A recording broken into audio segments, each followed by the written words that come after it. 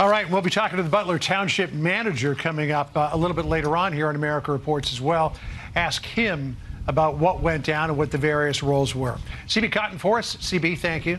Now this. All of us were on the call today. Very disappointed. We were all in the queue trying to answer questions, and until we run out of questions that hadn't, every one of us had questions that we wanted to ask. We felt we didn't get any of the responses that were necessary from you. Very disappointed in your leadership. I have called for your resignation, and I'd rather you resign tonight or start answering our questions right now about the death threat to President Trump and allowing him to go on stage in Pennsylvania at a time when he'd already been alerted that there was somebody with a spotter, all these situations already identified an hour before, and you let him go on stage without the knowledge of him, the team on the ground, and you will put him within less than an inch of his life. So resignation or full explanation to us right now. We have trying to get our questions and he never was running the file. It was not a director who was nearly killed. You mean an hour out, you have a suspicious person, and at 5:51, according to the timeline of your deputy, you identified a potential threat. And then at 5:53, you told, or someone told, that the sniper, that he was there. But can you give us an explanation?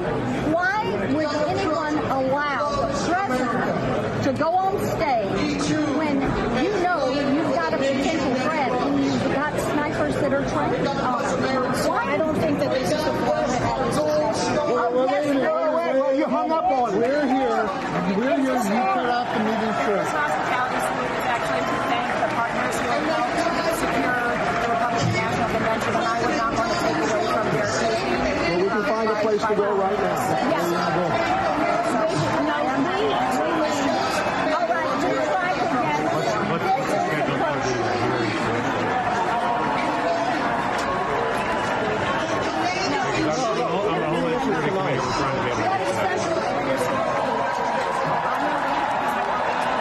We'll leave with you then. No, we're going with you. We're going with you. Ladies and gentlemen, please welcome Afghanistan veterans. Go ahead, Sandra.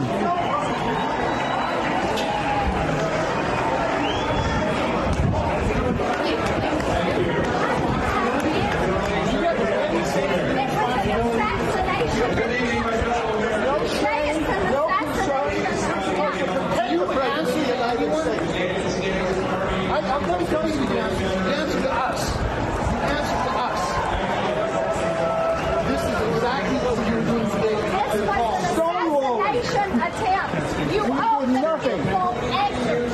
You owe President Trump answers. Go.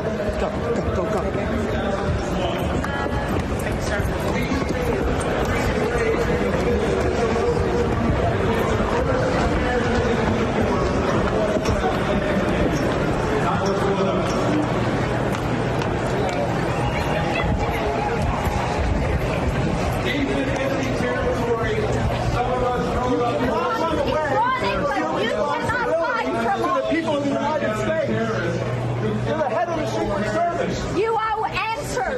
You owe answers to the Senate, to the House, to the President, the past President, and you owe answers to the president. The president should have this for the protection, for crying out loud. Wyoming Senator John Barrasso was among the lawmakers confronting the Secret Service in that video, the Secret Service chief in that video, and he joins us now. Senator, thank you and welcome to you. First off, what was your takeaway from how she responded? What did it tell you? Very disturbing. She needs to either be fired today or to resign today, because the more we learn about what happened there in Pennsylvania with President Trump, the more worrisome, bothersome it becomes, and she doesn't want us to learn very much. This is not about the men and women in the field of the Secret Service who are out there ready to give their lives to protect President Trump. This is specifically about the director. We had a conference call with her yesterday, 100 U.S. senators, in which she read talking points, stonewalled cut us off without many of us having a chance to even ask questions. The American people deserve better. The Secret Service deserves new leadership today. You know, Senator, watching you and your fellow senators go after Cheadle there reminded me a little of Hillary Vaughn going after Rashida Tlaib. I was wondering if maybe you adopted her tactics. But let me ask you this question, because at one point during the conversation, one of you, and it might have been you, said to the Secret Service director, you haven't even described this as an assassination attempt. Is that correct? Well, ultimately, she finally did describe it that way. But this is what happened. After the call yesterday, a number of us were there who had been trying to ask questions during the call. 4 senior senators were there, and then we learned that the director of the Secret Service was in the hall at the Republican National Convention, and we said, why don't we see if we can go get our questions answered? Look, these are common sense questions, John, that most people around America have, like, why wasn't that roof secure, only 130 yards from the president? Why is it that this shooter could get onto the roof? Why is it that when he was seen as a suspicious individual an hour before the shooting occurred, that nothing was done about it? And then why 10 minutes before the president went on stage, when he was actually viewed as a threat, that they still let President Trump go onto the stage? So we went to see her with the plan of listening for answers. Instead, I mean, can you imagine this? The director of the Secret Service of the United States ran away from 4 senior United States senators that only had questions. Just to be clear, she has agreed to comply with a GOP-led committee that has subpoenaed her to appear before Congress, and she will do so under oath on Monday. So I suppose the question is, was this effective, the approach, considering she will be sitting down and she has agreed to sit down and take questions on Monday? Well, she agreed to take questions from us on a call yesterday with 100 U.S. senators, Republicans and Democrats.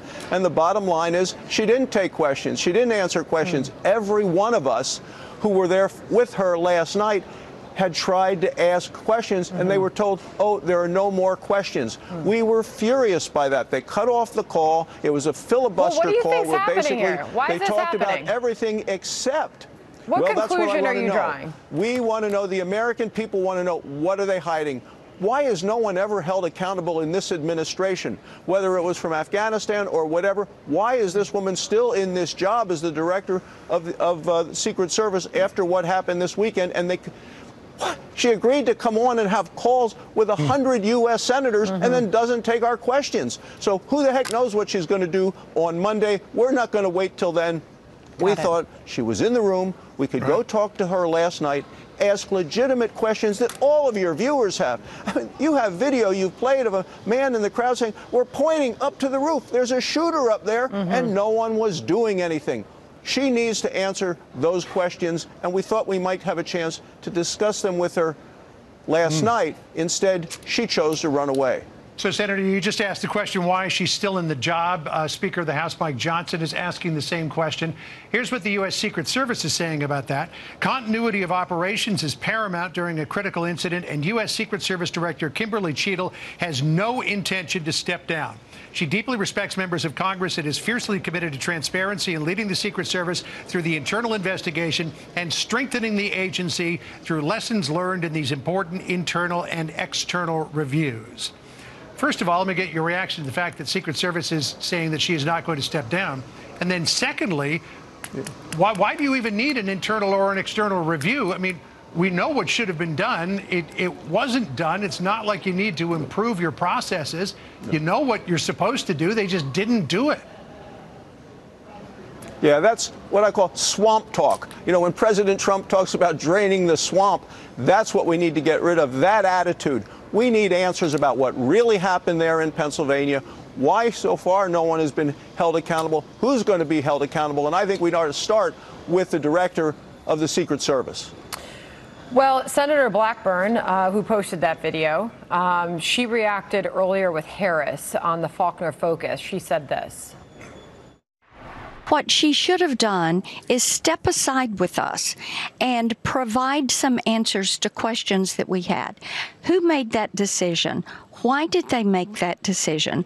Where was the lapse in protocol? You're hearing so much on social media about this, but her priority was not about providing those answers. Yeah, I mean, I think the American public sees this, director of Secret Service who was overseeing what was just a colossal mistake on Saturday. And they wonder if this is a Secret Service that can keep our current president, our former president, and beyond. Are they capable? And do you believe that you're going to actually get answers on Monday? And if not, what happens then? Well, you're absolutely right. I want to have special hearings in the United States Senate, in the Intelligence Committee, the Judiciary Committee, others who are oversight onto this. We shouldn't put this off. We ought to have that hearing come Monday in the United States Senate as well, where she cannot run and hide and go behind a door and have her own security block her from senators who are trying to ask questions. That's all we were trying to do yesterday on the conference call. She refused to take our questions and then refused when we offered just to go to a quiet place last night and sit and discuss what had happened with that assassination attempt. And it was not just the assassination attempt. A hero, a father, died. Yeah. His funeral is today. Died protecting his family.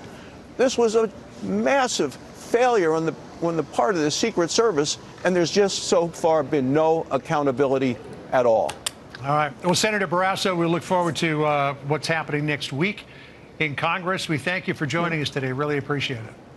Let me say, we have a unified party, and we're going to get President Trump reelected and back into the White House and clean up this mess come January. Well, we're looking forward to his address tonight. Get America back tonight. on track. That's what the American people want. Thank you, Senator. Thanks.